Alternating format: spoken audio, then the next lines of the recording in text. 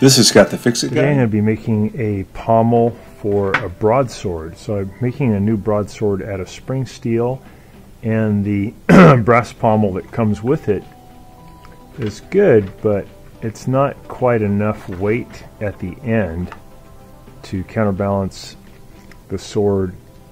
Sword's a bit tip heavy, so we want to build a little more weight on the pommel.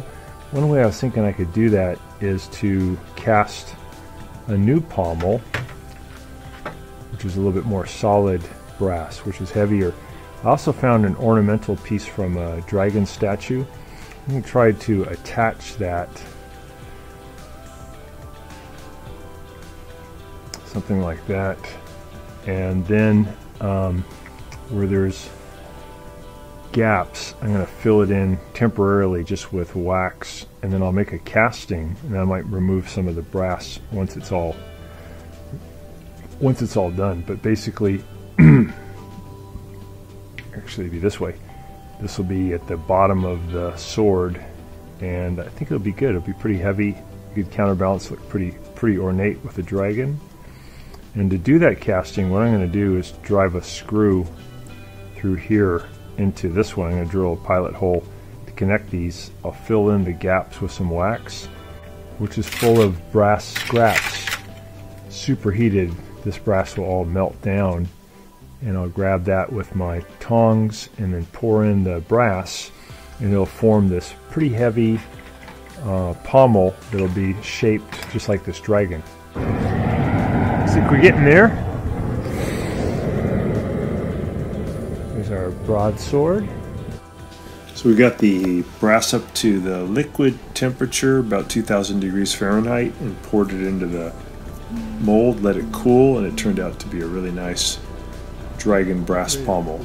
So this is a big brass pommel I'm doing for a broadsword with a dragon, and I used lost wax technique to make the impression. I put it in some Fix-All, which is kind of like plaster of Paris, and then I put it in with some casting sand around it to give it more support, and then I poured in, had a hole right here, I poured in the brass on top. I'm just going to crack this open now to see if it worked. I guess it's cooled down pretty good by now.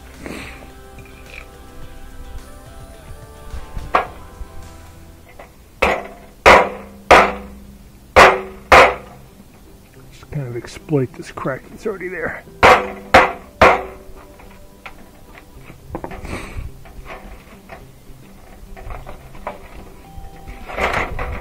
Alright, looks like we got a dragon. To shine it up to really tell, but I think it worked okay. That's the bottom part, pommel. I don't know, this part looks like it probably didn't form correctly. We'll see. Get this all polished up and take a look. Just shining up this dragon a little bit with a wire wheel.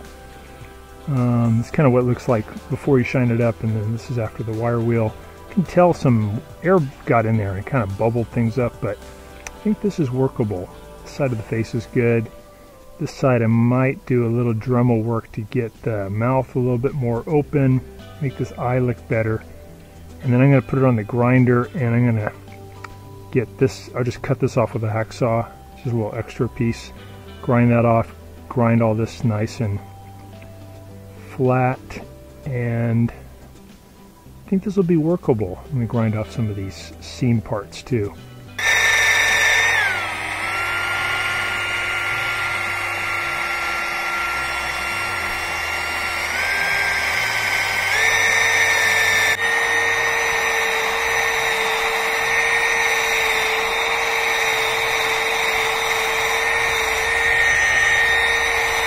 Do a little shaping on this.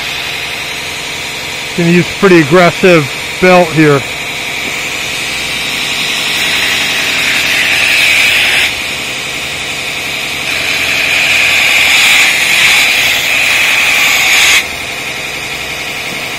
Working on the basic shape.